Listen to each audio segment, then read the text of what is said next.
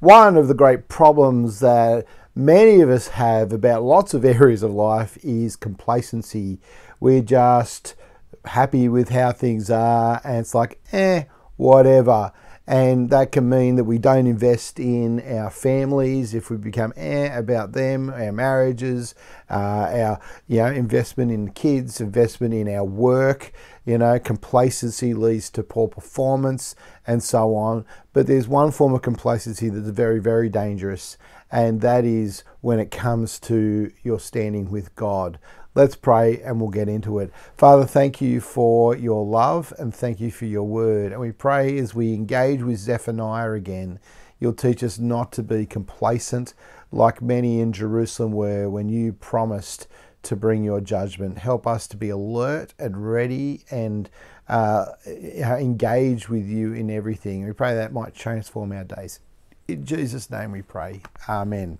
So we're in Zephaniah, we're in chapter 1, and we saw yesterday that God has spoken through Zephaniah to the people of Israel. Presumably it's in the very early days of Josiah's kingship. He's only a boy, his dad's been a monster. And granddad was a monster for most of his life, and his cousin, who's also kind of vaguely connected to the royal line, Zephaniah, is preaching the word of the Lord and saying God's judgment's coming. The judgment God promised because of Manasseh and because of Ammon, it's still coming. Josiah, and friends, you want to shape up. Don't be complacent. And we saw yesterday that judgment's coming. We're picking up then chapter 1 and verse 10. On that day, declares the Lord, a cry will go up from the fish gate, wailing from the new quarter, and a loud crash from the hills. Wail, you who live in the market district. All your merchants will be wiped out. All who trade with silver will be destroyed. At that time I will search Jerusalem with lamps and punish those who are complacent, who are like wine left on its dregs, who think the Lord will do nothing, either good or bad. Their wealth will be plundered, their houses demolished. Though they build houses, they will not live in them. Though they plant vineyards, they will not drink the wine. And so here is the warning to the complacent in Jerusalem. God hasn't brought this judgment he promised on granddad Manasseh in that time, even though there was great wickedness going on. And so the temptation is to think, well, God will never judge. Yeah, these prophets, these naysayers have come and spoken, and whatever, we'll just get on with life. And in their complacency, they're building their houses, they're planting their vineyards, they're doing the life as normal, not saying, God, please, no, what you've said is dreadful and we do not want that. And so what can we do? What sacrifices do we need to bring? The law is filled with things to do once you know that the nation is guilty of great sin, and it tells you how to flee in repentance to God, but that hasn't happened. And so God says the day will come when the cry will go out, but it won't be a cry of repentance. It will be a cry of wailing and shame because his judgment will come. And notice what it will affect. It will affect the whole city, and particularly he focuses interestingly on the trade. All your merchants will be wiped out. All who trade with silver will be destroyed. And that is, there's going to be an attack by God on the wealth and the wealth building, which has led to some of the complacency. We're at ease. We're, all this trading is going on. We're economically strong.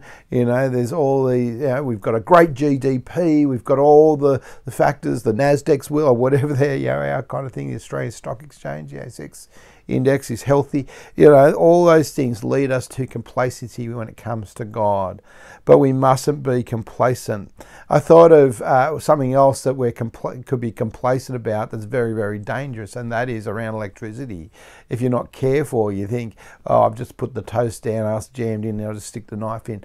Complacency can lead to your destruction.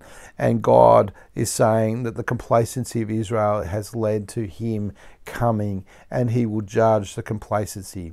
And so I thought as a challenge today, just in our own thinking and hearts, is to think, where have I been complacent about my walk with the Lord? Am I complacent about my sin? Am I complacent about, I'm just at ease and so I'm doing my thing and, kind of nothing really affects me. And so God's word, when it comes, even if I'm getting into it regularly, does it just wash over me? It's all a blur and, oh, that's nice and lovely. Or, the serious bits where it challenge my thinking and my worldview and my practices and how I'm going to engage with people. Does that just kind of all wash over me because I'm complacent?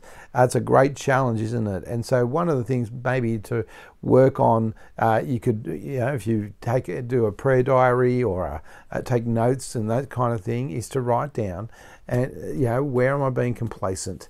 And to start going through the different spheres of life, family, work, leisure times, hobbies.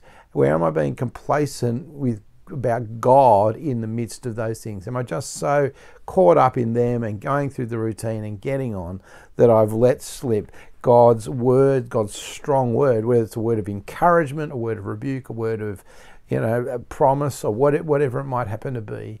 How am I holding to God's word, and where am I being complacent about it? The people of Israel had become complacent. Where is this judgment? They were saying, well, that judgment was going to come. And there's hope yet to come in Zephaniah, but don't be complacent. That's the warning. And we should take that to heart. We should always take God's word and take it to heart. That's how we don't be complacent. Let's commit ourselves to God. Father, thank you for your word. And we pray, please, that we would not be complacent about our sin, about our walk with you, about your word. We pray that when we hear it, we will be quick to it, believe it and obey it and trust it and follow it and shape our lives around it. Father, help us not to ignore what you say, to ignore when other Christians are trying to help us and encourage us and possibly rebuke us and strengthen us. We pray, please, that we would be listening well, and we pray that we would take on board you and your plan for our lives, your will for us, and your ways particularly. Help us to honour you in everything and to never be complacent about our relationship with you. Thank you for the Lord Jesus who saves us. We pray that you will keep reforming our hearts and our lives each and every day. In Jesus' name we pray. Amen. God bless everyone. Catch you again for another devotion next time.